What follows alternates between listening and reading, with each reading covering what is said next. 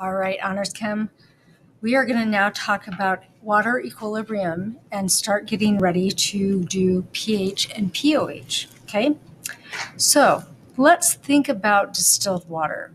We think about distilled water as basically just H2O, but water can actually act as an acid, as we've seen previously, and it can act as a base. So, for example, if I have two molecules of water, could I actually take one of these hydrogens off of one of the molecules of water and bring it to this other molecule of water and make a hydronium ion? And then what's left of this first water molecule would be an hydroxide ion. So here, water is acting as both an acid, it's donating a proton or a hydrogen, and it's acting as a base because it's accepting that hydrogen or that proton. And we get the hydronium ion and the hydroxide ion, which are the Arrhenius definitions. Okay? Water, once again, this is not the way it is. It's not a one-directional thing. Otherwise, we would be drinking acid and base all the time. And when we drink water, we're not drinking acid and base. We're drinking a pretty neutral solution. So in reality, this is a double-sided arrow. This is an equilibrium arrow. This goes back and forth all the time. Okay? So we have our conjugate acid here, and we have our conjugate base here. Let's just fill that in.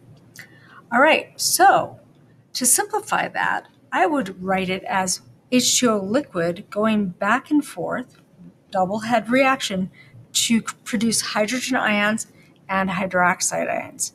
Now, if I really wanted to be technical, yes, we would put aqueous in here, okay? So now, when we have the dissociation constant of water, we will have this. The dissociation constant, or the ionization constant of water, will be the concentration. These square brackets right here mean concentration. Okay, and this concentration in molarity, moles over liters. Okay, hopefully this will let me start writing again.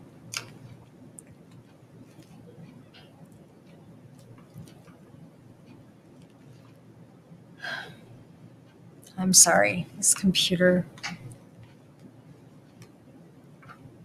had even gone and saved everything so that it wouldn't have to think a whole lot.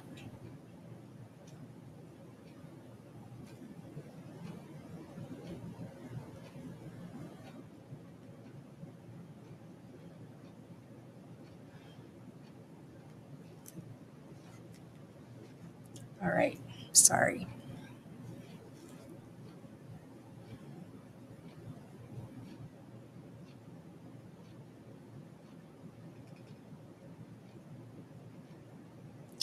Okay, hopefully this will let me go. So when we have square brackets like this means concentration. And once again,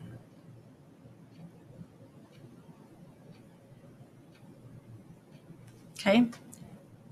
This is a way of saying concentration. And the concentration that we are using, is molarity, which is moles over liters, if you remember.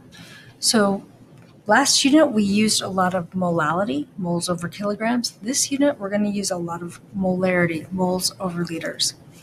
Now, when I'm saying that I have my dissociation constant of water, it's equal to the hydrogen ion concentration, moles over liter, multiplied by my hydroxide ion concentration, moles over liters.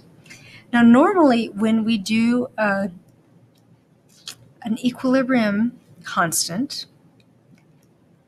we do the products, we do the products over the concentration of the reactants.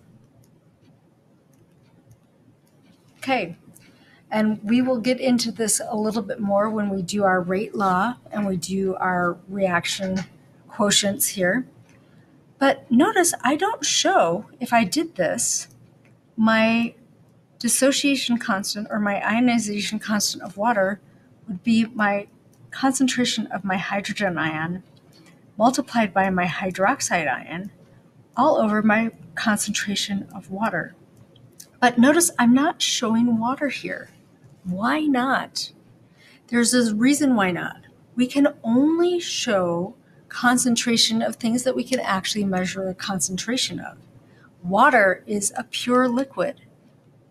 So we can't show a concentration of it. It is liquid. It is 100% water.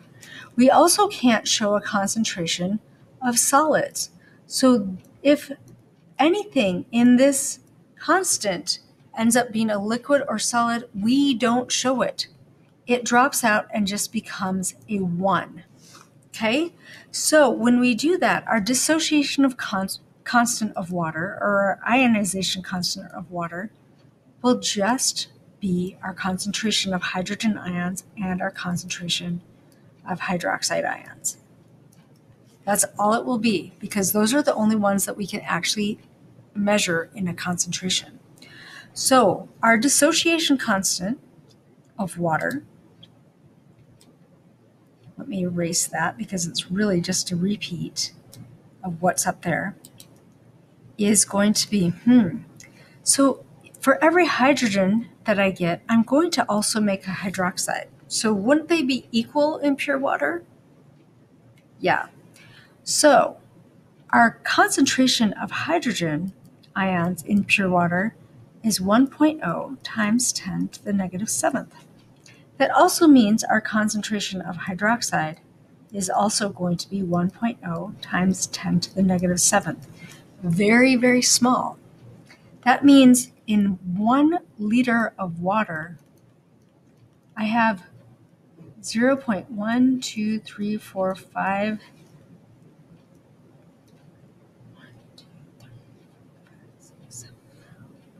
I have that many moles of hydrogen ions or hydroxide ions. That's not very many, is it? So it's very small. So since our product, our ionization constant of water, is the product of hydrogen and our product of our hydroxide, which is 1.0 times 10 to the negative 7, essentially squared. What is 7 squared?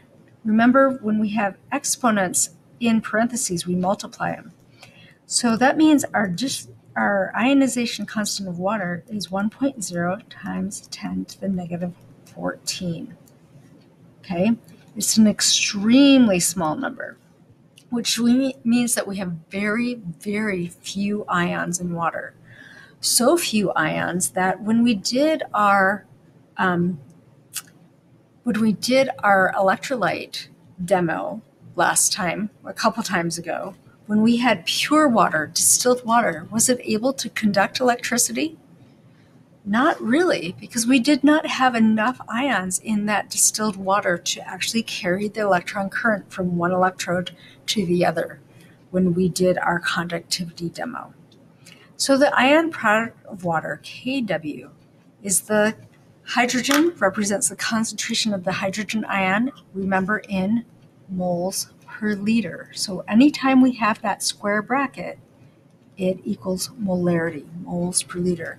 And hydroxide square bracket represents the concentration of the hydroxide ion in moles per liter. Okay? In dilute aqueous solutions, the product of the concentrations of hydrogen ion and hydroxide always equals Kw, which is 1.0 times 10 to the negative 14. Okay? So in any water solution then, the hydrogen ion multiplied by the hydroxide ion concentration will equal 1.0 times 10 to the negative 14. So if I know the hydrogen ion concentration, I can find the hydroxide ion concentration or vice versa. So let's do a couple of practice, okay? Calculate the hydrogen and hydroxide ion concentration using the dissociation or the ionization constant of water at 298 Kelvin. Okay, The ion concentration in a cup of coffee is 1 times 10 to the negative fifth. What is the hydroxide ion concentration? Now, we're going to start throwing in pH here too. Okay, so Kw is equal to hydrogen and hydroxide. We know the hydrogen. We want to know hydroxide. So let's isolate hydroxide. So the Kw divided by the hydrogen ion concentration is the hydroxide ion concentration. So I'm just going to plug in our numbers. Our Kw, or ionization constant of water, is 1.0 times 10 to the negative 14, right? Ugh, I did not write that very well. 14. And our concentration of water is 1.0 times 10 to the negative 5. So we can plug this into our calculators, or since this is 1, we can actually just subtract the exponents. So negative 14 minus a negative 5. So 14 plus 5 is a negative 9. So my hydroxide ion concentration would be 1.0 times 10 to the negative 9. Okay? Now, if my hydrogen ion concentration is bigger than my hydroxide ion concentration, what's bigger? 10 to the negative 5 or 10 to the negative 9? Hopefully you said 10 to the negative 5. So because that is bigger, this is acidic. If my hydrogen ion concentration is larger than my hydroxide, it's acidic. If my hydroxide is larger than my hydrogen, it's basic. Excuse me, I'm going to sneeze. Excuse me. Okay, what is the hydroxide ion concentration of a solution where the hydrogen is 3.8 times 10 to the negative fifth? We're going to set this up the exact same way. We want to know the hydroxide ion concentration. So we're going to put our ionization constant of water, 1.0 times 10 to the negative 14, and we are going to divide it. I can't for the life of me write 14 in a legible way.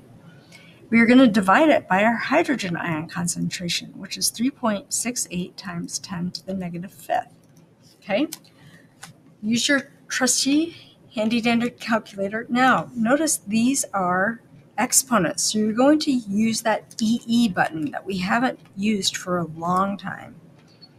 So here we go. 1 EE negative 14 divided by 3.68 second EE negative 5, and we get 2.717. Let's see, we only really have, this is a definition, so this really goes on forever. So we have 3 sig figs here.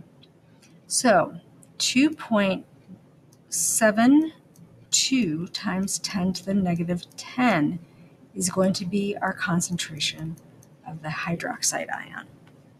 Okay? So, once again, our acid or our hydrogen ion concentration is larger than our hydroxide. So this is going to be acidic. Okay, what is the hydrogen and the hydroxide concentration of a solution of a weak base? Okay, we are going to do this dissociation constant for a while, so we're going to hold off on this. So I think we're just going to leave it there. We're going to start talking about pHs and POHs next time. Have a great day. Thanks. We'll see you later. Bye.